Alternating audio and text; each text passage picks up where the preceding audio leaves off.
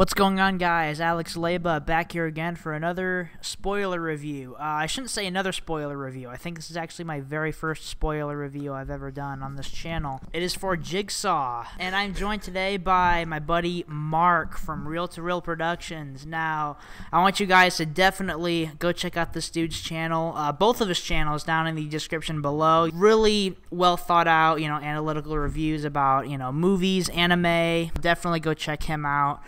Oh, hi, Mark. What's up, man? Thanks for having me back on the channel again. I know you and I did a kind of a breakdown of the Jigsaw trailer, and it's kind of so surreal to be here doing a spoiler discussion for the movie. I can't believe time moves so fast, man. Now, Mark is a huge Saw fan, and we were both really massively anticipating this movie. And if you guys are familiar with my channel, and even if you guys have seen my movie review, this is a film that I definitely had to do a spoiler review for, because I have a lot to say about this one, spoiler wise, and I'm sure Mark does too. There's so much to talk about when it comes to this particular movie. So yeah, I mean, I really liked it. And this is coming from a genuine fan of the franchise. As you said, I've covered this from time to time on my second channel, and it's just always been one of the, really, it was the first horror movie franchise that I kind of fell in love with. And to me, the Saw films aren't so much rooted in their torture porn roots, as everyone wants to say, or their gore or any of that other stuff. To me, the Saw films, unlike Freddy, Jason, Myers, Michael, Chucky, any of them, it's a exercise in continuity. It's an exercise in timeline and story more so than those films. It might not make sense. It might be convoluted and complex, but with each individual Saw film, at least for me, there is a unique character or group of characters who go through real emotional arcs. Even if they're crazy and somewhat complex, they're still there, and it's still followable, and you still get a lot of different emotional impacting moments when it comes to John or Amanda or even Hoffman or other people throughout the series. So that was something I was looking forward to going into this movie, but I wasn't putting it on myself. I knew that they weren't going to bring in Hoffman or Dr. Gordon or anyone else like that. But I wanted them to pick it back up and introduce new characters who could be interesting moving forward. And that, I think that's like my opening statement here. What do you think of the reveal of the character of Logan Nelson helping John? Since, before all of the other films, being the first Jigsaw apprentice, before Hoffman and Amanda and Gordon. And also, side question, do you think that Logan was one of the two people in the pig masks at the end of Saw the Final Chapter with Gordon? Hoffman didn't know about Gordon being an apprentice. We're not sure if Amanda knew about it. We know Hoffman didn't know about it. Obviously, Logan's never mentioned by anybody in the other films. But, I don't know, do you think maybe John kept him a secret? Or do you think maybe that, Amanda or somebody, one of the other apprentices, knew about him? And do you think that he was one of the two people in the pig masks at the end of Saw the Final Chapter? Hard questions. First of all, I don't think he was one of the people in the pig mask. I still think, despite the fact that they had that in the shooting script, they never filmed it. Or even if they did, I can't remember if they did. It was Ryan and Brad. It was yeah. Brad and Ryan. Yeah, from the opening Trap of Saw 3D. I don't think Logan was a part of this at all. No. I think they made it very clear that Logan was an apprentice around the time that he was talking about before Amanda, before Hoffman, and he somehow stayed out of it. It's really unclear, and one of the things they need to do to be, if they do a sequel based off this story, they need to be absolutely positively clear about what's going on. They need to give us a reason why he left. I've seen people speculate that he had his daughter. Yeah. And he had his daughter, and he kind of walked away having learned his lesson and being able to, and John helped him fix himself. It is taking place before the pendulum trap in Saw 5. It's taking place before anything other than the flashbacks that we see in Saw 2 or in Saw 4 and some of the stuff that we see in Saw 2, where John, after Cecil has put this trap together. Now, we don't know how many other people were found or shown, but one of the things I love about it is we do get Billy in this trap. Now, obviously, we have Billy in the main trap that was never found, so it at least indicates that Amanda wasn't the very first Billy doll, because there would need to be some other Billy doll as a reference point for Hoffman to use, because there was none such in the original films, and that was something that was really obnoxious. So, but when you get back to Logan's character, I think, and I've heard a lot of people say that he got married, he had a kid, he kind of stepped away from this, and John, who was obviously testing people that had hurt him individually, or he knew about individually, okay, this person, you've done bad, you've hurt me. I mean, hell, Logan was even a person who kind of like doomed him with the whole mistake about the X-ray and trying to figure out whether he had cancer before. So yeah, same thing with Cecil. And in Saw 4, he was only testing people that he knew individually, people who had tested him, and he was testing them. And when he was saying that I helped John or John helped me, the reason I say it was a John-centric film is because we get an idea, and we have this idea at the end there where Logan was the one who was prompting John to look further, look more beyond, and try to help other people who hadn't directly affected him, to the point where we get to the Amanda scene. And even though they did retcon this further, and yes, he did know Amanda, but Amanda, at least as far as we know, he never knew that Amanda affected him, even though she did have that situation with Gideon. But it's, hello, Amanda, I know you don't know me, but I'm here to help you today, and he helped me, and all this other stuff. So I liked Logan's character, and I think he could bring a whole lot to the story, more so than Amanda's character did or Hoffman did when you start exploring John's philosophy. But it's convoluted. It makes very little sense why he stayed out of it, and we have no idea how long he was out of it or how much he was involved with. So yeah, we don't really know that much about his character, and I know obviously, if they make another film, he's going to be the main character and the one doing everything. The thing that leads me to believe that, like what you said about him, stepping away from the being the Jigsaw apprentice was right, because, in this movie, they talk about, the Jigsaw killings, not like it's clear that, none have happened for 10 years, for a really long time. And then this is, Logan coming back, to do it again the exact same way that it was, in his tribe. This his first, time, doing anything Jigsaw related, for a long time. But there's one line at the end of this film that ruins the entire Saw timeline. Now, I'm not sure if you noticed or not, and I don't think I heard you talk about it in your spoiler review, but I noticed it immediately, and I was like, what? That doesn't make any sense. And one of my favorite YouTubers, Adam from Your Movie Sucks, did a review of this movie, and he thoroughly explained how this doesn't make any sense, and it was really funny.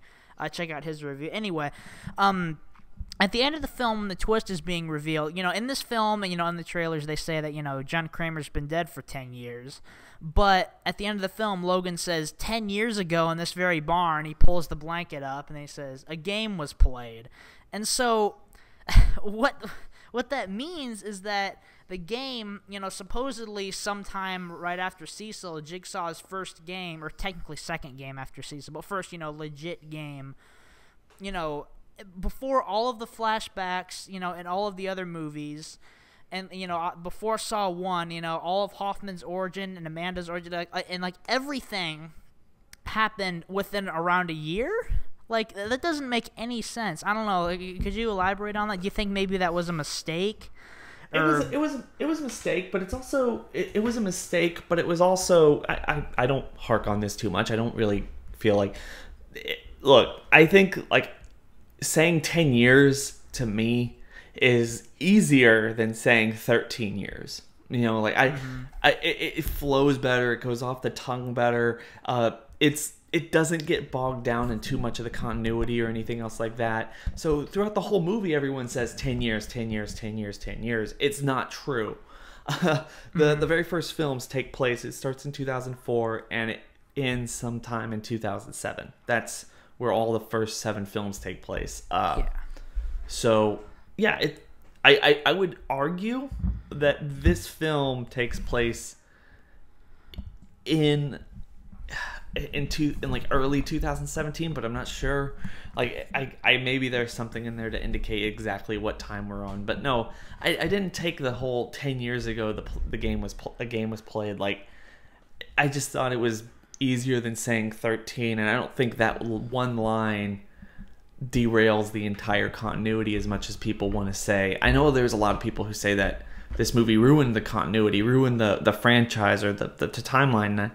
I can't find anything, and granted I've only seen it twice, but I can't find anything in it that makes me feel like, oh man, they completely messed up. One of the things the Saw franchise has more than on any other franchise in the horror genre is the timeline, the continuity, the characters, and everything. It makes sense in its own crazy, ridiculous way, even if people get dates wrong or something. It still makes sense if you just kind of look beyond what people might be saying at any given point. What did you think of the last sequence, the final trap with the laser collars? You know what? I have to say that I think it really kind of it introduces a world in this, or at least a logic in the Saw films that we hadn't been really accustomed to. It's more of a sci-fi-esque aspect of the series that they can get into in future traps. They can utilize that stuff again. I think it was kind of cool. The killing of Halloran was one of the better things in the film, kind of gruesome in its own right. I'm totally fine with it. I know a lot of people were way annoyed with the fact that we had these laser collars when the first trailer came out, but I liked it. Yeah, me too. I really liked it as well. And Halloran's death was really awesome, or just split into 7 pieces. I kind of laughed at that. It was pretty awesome. But the thing that doesn't really make that much sense about that is because like he was trying to frame Halloran for, because he vaguely had something to do with killing his wife, because he let Edgar Munson free, and he killed his wife. And like, okay, so did I wonder, like, if Halloran let him free and then he killed his wife, or he killed his wife and then let Halloran, or and then let Edgar free? I think it's the former. It really doesn't make sense that he would kill Halloran like that and just leave him there, because he made it very clear that Eleanor was going to be his alibi to frame Halloran. Exactly. And he was trying to frame him. It doesn't make any sense why he would kill him. And Eleanor, well, he had to kill him, but he has to go back and clean up the body, and that's gonna be difficult now. And like because she catches her right at the end of the movie. That's the last time we see her. And that she knows where that barn is. She's going to go tell people, we found this barn, and the people authorities are going to find it. Yeah, so, like, I don't understand. I really don't understand, like, what his end game is here, for lack of a better word. Like, I don't know how he's walking away from this logically, unless the sequel makes it very clear that you don't walk away from it, because it does set up the idea that Eleanor might be either a love interest later down the line, or maybe a potential apprentice, or something else like that. Yeah, maybe that is a possibility, and maybe possible love interest, because he lost his wife, but and I did like how they showed the flashback of him creating the reverse bear trap with Logan, him and John. One question that I have is that I don't really understand where Logan got John's voice, because, at the end of the film when they're showing when the big twist happens, you saw flashbacks of Logan, on his computer, and like, like he has John's voice. I don't really understand how he has his voice. So what he did, and the way they explain it, is he had taken like the catalog or whatever of John's previous work, and it somehow because he's obviously a complete pro at Audacity, had segmented part of his speech, like every single word, and put it together flawlessly. So it sounded like he was actually talking. That's why when they did the voice analysis, they're saying, yeah, this is John Kramer's voice, because it was his voice. Okay, yeah, I thought maybe that was a plot hole. Going into this film, I pretty much knew they were going to do this, and I was kind of unsure of if I would like it, but I did like how they did this. They took a lot of the Saw-isms and just kind of strayed away from it. Like, there's not a single, like, all of the other Saw films showed flashback from the previous film or films. Like, every single one. Like, there's just such, all the films were in such tight continuity with each other. And this one, you know, like I said earlier, it's its own film, its own story. It's in the same universe, but it's kind of like I said in my review, it's kind of like Rogue One. Which I really hope too many people didn't figure that out. But, you know, I that's the latest movie review of all time. I'm pretty sure a lot of people have seen it by then. But anyway, yeah, they took a lot of the Saw-isms like flashbacks. Like, there's not a single frame in the film that is not shot by Peter and Michael Spierig, you know, or whoever the cinematographer was, you know what I mean? You know, like, it's all, you know, from them. And, like, they took a lot of the... Of course, there's the epic Saw twist at the end with the music. But, you know, like when Logan closes the door, he doesn't say game over. Like, I was waiting for. He just says, I speak for the dead, and closes the door, which... I like that, how he, you know, they weren't like, oh, you know... It wasn't like other films, you know, like Jurassic World or Finding Dory, to where, like, they're constantly like, hey, you know, remember this? These things you liked from the other movies in this franchise, you know what I mean? You know, it was, you know, it remained independent, and I liked how it remained independent, you know what I mean? One of the things I've seen from a lot of people who are fans, and I completely understand this criticism, is the idea that what was this movie made for? Who was this movie made for? Was it made for people who were supposed to find Jigsaw and not have really much of a connection with the other films and just kind of go into it fresh and have fun? Or was it made for the fans? Because if it was made for the fans, they didn't put a lot into it. Yeah. I mean, they obviously, it's a film. They spent $10 million on it. They put a whole lot into it, and I appreciate everything that they did. But they didn't do enough telling us or showing us all the stuff that we came to love about the franchise. There was no Hoffman, no Dr. Gordon, not a whole lot of John, absolutely no Amanda, just a vague reference to Jill Tuck and all this other stuff. Exactly. And one of the things us fans really like is the idea that, yeah, these films are based around each other. They rely on each other to explain and develop the story. So back in the day, and I felt like this is one of the special things about the franchise, I don't have to like Saw 5. I don't have to like Saw 4. But seeing Saw 6 gives an idea, a really great idea, and helps explain and make those other ones better. Saw has always been a binge watchable movie series because not any single one of them relies on its own, but you can watch any of them individually, especially the first three. But yeah, no, they didn't. They got rid of all that stuff. They tried to do their own complete story away from that stuff.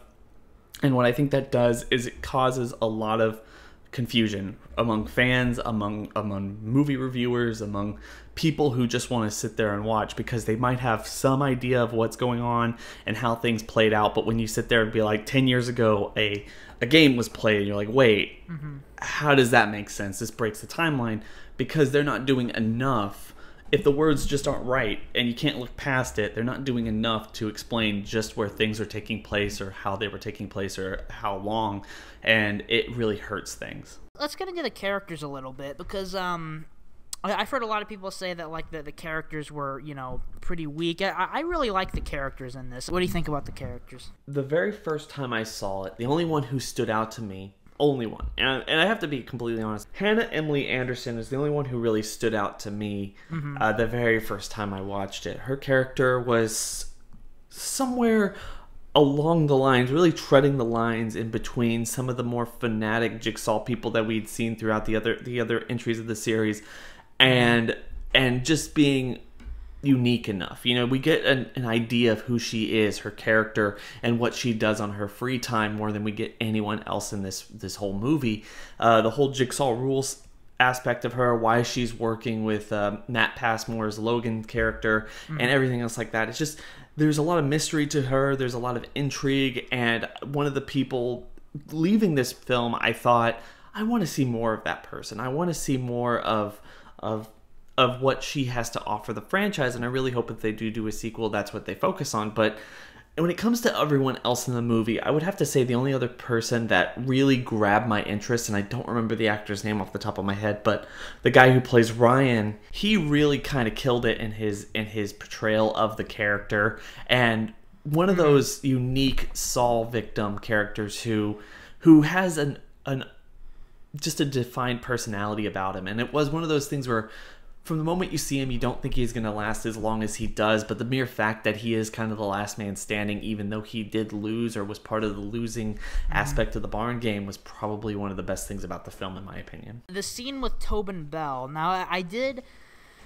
Tobin Bell is my favorite movie villain ever. The thing about this movie is that, like, he's not in the movie very much, but yet, like, the film is, like, about him, like as you said, in your review, the movie's like more John-centric, the most John-centric Saw film we've seen since Saw 4, but like he's not in the film that much, But I really liked how they used him in the movie because like when he first initially took his hood off in that scene, which I love that scene, by the way.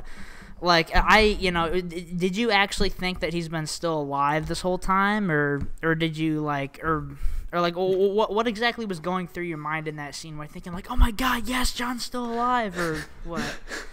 The thing is, when it comes to the Saw franchise, you get 8 films into a horror movie franchise, and of course, this goes without saying. We've seen this happen before. We've seen, and I've actually been rewatching, things like the Halloween franchise, the Nightmare on Elm Street, Friday the 13th. Eventually, all of those franchises got into strange motifs. Like, they got into these strange story elements that they had to use to justify how they keep bringing back the people that they killed movies and movies and movies ago, or every single movie. And with Jason, you kind of make him a zombified monster figure. Obviously, Freddy is a dream nightmare creature who goes around and kills young people. But then you also have Michael Myers, who they got in this whole druid cult thing, and Hellraiser did the same thing. They figured out a way to bring him back after the second film. Chucky obviously has reasons to come back, but with the Saw franchise, I just couldn't see them doing it. I couldn't see them coming up with a reason to bring him back and say, oh yeah, he had faked his death or something else like that. So when they finally did show him, at least myself in the audience, and granted I am one of the people who has rewatched all of these films more times than I can even count or remember, I knew they weren't going that way. I felt like this franchise has a lot more integrity than that. But the problem with it is, and I have to admit, I like that scene, but the problem with that scene is once he shows up, once he is on screen, which we knew it was coming, you get into a little bit of a, okay, it has to be taking place in the past. And the way he's especially if you're a big fan, you realize that the way he looks, with his bald face and his little love patch, with the mustache, this is the goatee, like the same one he had in the original Saw. Yeah, so you know that this is taking place sometime around the original Saw, sometime around after he, right before Amanda, or right around the original Saw timeline, and that's where it's taking place. You also get to see that look that he has in Saw 5. Gotta hand it to them. Continuity is still impeccable with this. Like, they didn't have to make him look like that, but they did, and it really lines up with Saw 5 and Saw 1 and all these other Saws that we've seen where he looks like that in particular. So I have to admit that. But no, I didn't think he was back. I didn't think he was alive again, and I knew the twist basically ever since Eleanor's character was talking about the blender trap being something that no one had ever found before. That was one of the big things okay, that's how it's going to play out. I see what you're saying. Yeah, you got the twist ruined for you. You see, like I I actually didn't, and I was watching the whole thing like, thinking that everything was happening now, in the present day, and like when when he took that hood off, I was thinking, okay, they got some explaining to do, and then like. I was just thinking that like the reason why I didn't think it's got to be taking place in the past was because like you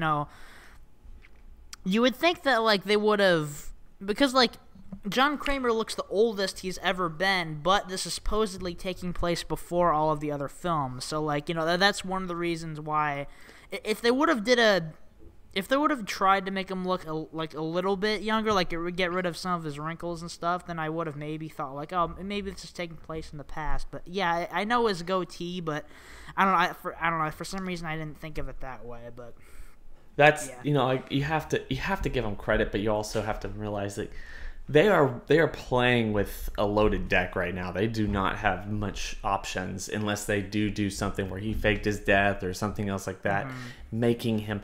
You have to play with the flashbacks. And honestly, if I can be clear, I knew what they were doing. I'm fine as a fan with what they're doing, but a lot of people listening to this probably aren't. And I want to make it clear that I understand where they're coming from.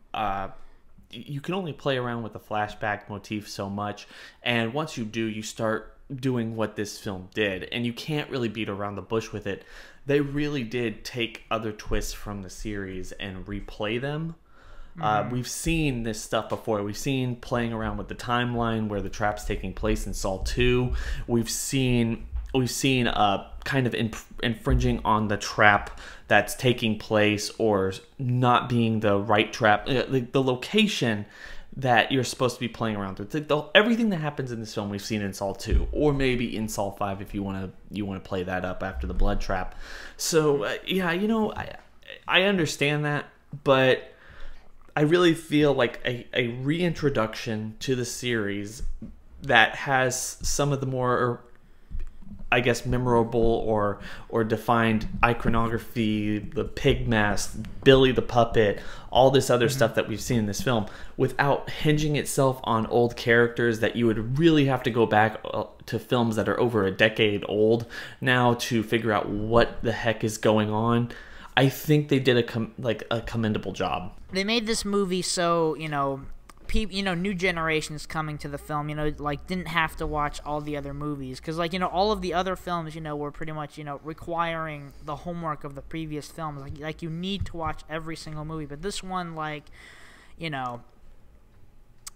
is like stands on its own. It's its own standalone film. Like that's why it's not called Saw 8, it's called Jigsaw, which, like I said earlier, like this film is more John-centric than like the past few, and that's another reason why it's called Jigsaw, because of that too. But anyway, we see John use the Billy the puppet doll in this film, but like in the flashback in Saw 3 with Amanda, we see him making it. So I don't know, he had 2 Saw dolls? I don't know. I mean, he had so many Saw dolls. I mean, in Saw 7, they're like Billy puppets are just hanging out in Hoffman's little getaway area that he blows up at the end. We see him making it in Saw 3. He just has a lot of them, I think. I mean, one of them blows up in Perez's face in Saw 4. So so he has a lot. Never mind. and plus the one, I didn't really think about that, because I mean, I just. Like, the reason why I brought that up is because, like, for so many years of watching Saw 3, I always thought that was the first one, because, it was the, the one that, from the original film that, James and Lee Wanell made. And I just always, just James Wan made. And I always thought, I always had it in my head that was the first one, and like the one in this one looks a little newer, with the eyes, but whatever.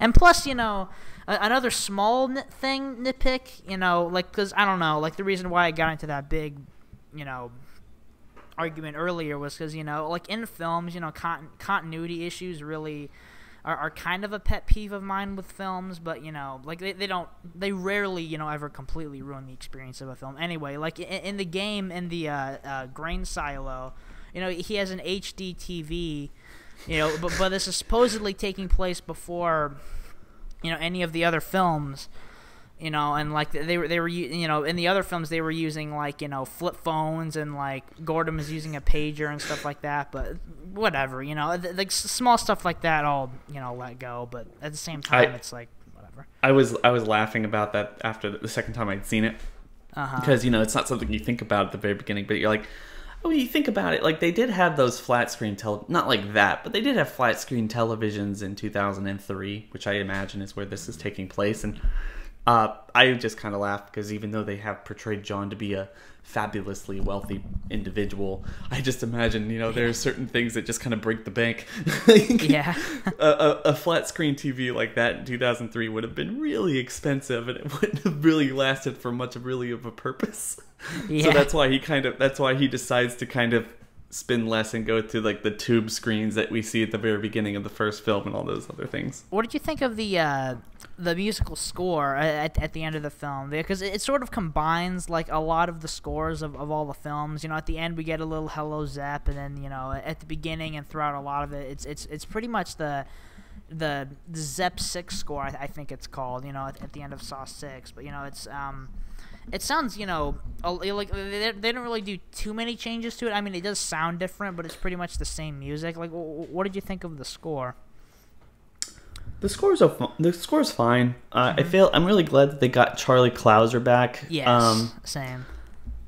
I am glad, but you know, just if you want my real honest opinion, I think that if they were going to do another one, I kind of want them to get someone else. He's worked on 8 films now. I appreciate it. I think everything, his score is what made Saw what it is, but I would really like someone else to go in here and try to figure out something a new score, a new sound, you know, for that contrasts but also is familiar. I know that's so vague. It's almost an impossible standard, but it's something I would like to see. I will say, I think one of the things they need to do is they need to scale back the movie. They need to scale back the franchise. They need to spend a lot less money, and you need to go back to basically your roots. Yeah. So I'm completely okay with them doing the way they did it right now. It's kind of memorable. It's different enough, but it has somewhat of the same formula that people would be like, yeah, this is a Saw film. I remember seeing these as kids, or as a kid, or when I was younger. So it's instantly recognizable. I think you need to go a little bit further back, though, and you need to focus more so on the plot structure and formula that worked so well in the first or second film. Yeah. Spend less money, and figure out issues that you like. Figure out things that you want to explore more. Personally, I would really want to explore more of Eleanor's character. As I said, I want to explore Jigsaw rules, because I think that's kind of cool.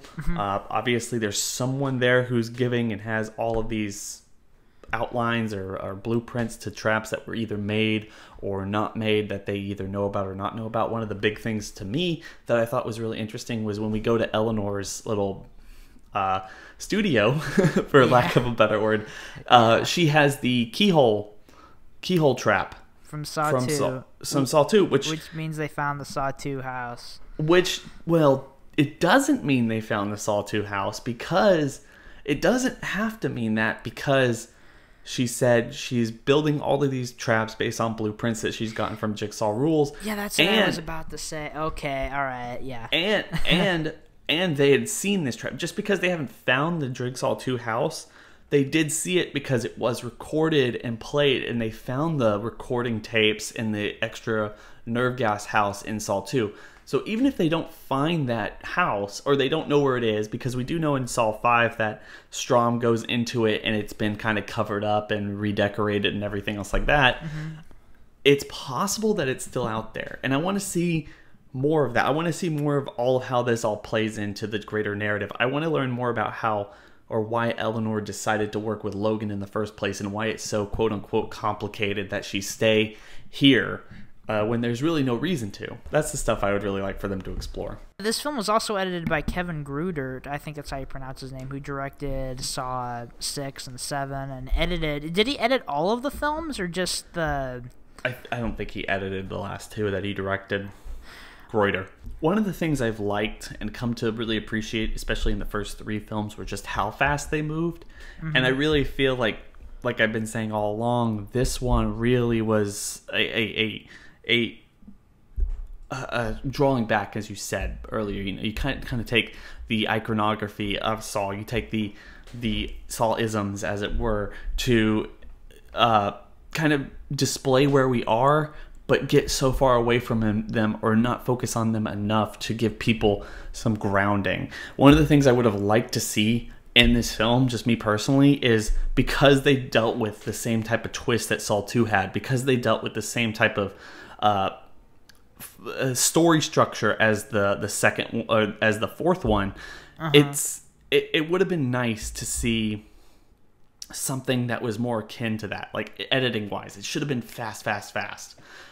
There's points in this movie where it's slow, more like probably the most in the end and the end montage. I mean, contrast the end montage of the twist and everything to Saw 3 or Saw 1 or Saw. It's like just slow. It's droggy. It's like, okay, we're here, we're going through this. But in Saw 3 and Saw 2, it was just like bam, bam, bam, bam, bam, bam, bam. Like, and there's something about that just wakes you up in the theater, wakes you up as an audience member, and it makes you think on your feet about how everything falls into place. I think that's going to be it for this review. I don't know how long this is going to end up being, but I think I said pretty much everything that I wanted to say. It was a really good movie, I thought. It definitely could have been better. I gave it a B+ in my review. Where would you rank it among the other Saw films? Hard question. I would definitely put it in probably the 4th or 5th best. I haven't decided yet. And if I were to say where I rank all these films, I think a lot of people would be really shocked as to where I put some of them. Some of them, easy to say where they fall. This one, I really would say it's somewhere in the middle. I'm just not sure yet. Yeah, exactly. Somewhere in the middle. It's really, in general, hard to rank these films because I think I like Saw 2 and 4 about the same. I love, like, a lot of the films I love it about the same, except, I think Saw 3, 1, and 6 are my 3 favorites, definitely. It's 1, 3, then 6, I think. But then, the rest of them, besides 7, like 2, 4, and 5, I think I like about the same. This is the 8th film in a long-running horror franchise. I feel like, they definitely, without a doubt, had to do something completely different to keep this film, to keep the series fresh, because if they did the same thing, everyone would be like, oh, another one of these things. I think they did a pretty good job with this one, like when I first initially left the theater from Jigsaw, I was kind of, I knew I liked it, but I was just, there's a lot that happened in this movie, and I was thinking, oh, I don't know if this adds up, the 10 years thing, I've come to definitively say that this is a really good entry in the series. It's not a Saw 1, not a Saw 3, not a Saw 6. I completely agree with you, and I do want to just kind of emphasize this point. I feel like it's only fair. It is. I believe it's only fair to look at Jigsaw through the lens of other horror sequels that have been so fortunate enough to get to 8 films. Yeah, this is one thing you brought up in your review. So look up Jigsaw, but you have to compare it. I believe. Obviously, you can disagree with me in the comment section below all you want. But look at Jigsaw in comparison to Jason Takes Manhattan. Look at in comparison to Freddy vs. Jason, which was the 8th film in the Nightmare on Elm Street series, right after New Nightmare, which a lot of people like. I don't like. And then also, what was it? Hell World, the internet version and everything of the, or I can't remember if it was Hell World or one of the other Hellraiser movies that was the 8th one. Also, Halloween Retribution. It was Resurrection. Resurrection. It's yeah. So bad. Like, it's so bad, with Busta Rhymes versus Michael Myers. Trick or treat, motherfucker. Like that's the type of stuff. Like, look at Jigsaw in that scope of movies, or the landscape of other horror franchises who have been so fortunate to make it this far, and then tell me whether you think it's a bad film. Yeah. And honestly, I can't think of any other long-running horror franchises that have gotten to 8 films that are as good as this one. Exactly. That's still in theaters. That's still a commanding screen presence. I really can't think of it. I always thought that, I didn't really want this to continue any further. Like, I always thought, like, okay, they need to make one more movie to explain all the plot holes and everything. But, like, this one, you know, it's its own story, but it really just adds more building blocks to it. I completely agree, and it's not the best. It's not perfect, but it is pretty good for what we got and how long it took them to make this film and everything else like that. I'm hoping for a drop the mic sequel if they ever do one. That's what I'm really hoping for. Anything else you want to say about the film, Mark? No, I think I've gotten everything off my chest. Thanks so much for having me, man. Oh, you're welcome, man. That's going to be it for the spoiler review. Thank you so much for those of you who actually listened to this entire review. Thank you so much for watching. I really appreciate it. Down below in the comments, let me know what you guys thought of this review, and let me know what you guys thought of the film Jigsaw. And, you know, like, if you are a Saw fan, which, like, you know, if you're not a Saw fan, I assume, you know, you didn't listen to this whole thing. And let me know what you guys thought of Mark. And definitely go subscribe to him. The link to both of his channels, Real to Real Productions and Real Talk, will be down in the description below. Like I said, really awesome dude, really well thought out analytical reviews, and a very soothing voice. Follow me on Instagram and add me on Snapchat. Those links will be down in the description below, as well as follow me on Twitter at Labonimus, and follow Mark at Real to Real Productions. Is that what your Twitter is? Yeah. Okay. And, yeah, I think that's it. So, I'll see you guys later. Say bye, Mark. Bye, Mark.